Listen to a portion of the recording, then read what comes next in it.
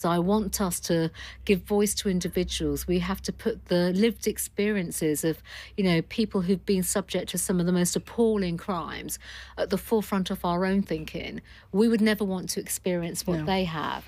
And it's the same, it's no different in how I work with my colleagues at the MOJ. So it was only 2 years ago I met with a constituent, and I've been working on her case for a long time. I took her in to see the the head of the Crown prosecution locally, because she needed to be explained the process around what happened to her, but the sentence that was given to the individual, basically, that had left her blind in one eye, changed her life completely. The level of violence that she was subject to was just abhorrent, absolutely abhorrent.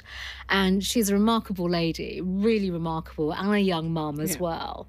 Now, we can't imagine what she has gone through and how her life has changed. But that said, not just as a member of parliament, but actually in government, as a representative of the British government, I want to effect change. So working with my colleagues, what else can we do? Crown Prosecution Service, sentencing, put in much more victim-centric views forward when cases are being prosecuted. How can we support victims through the criminal justice system? How can we make sure that their needs are met?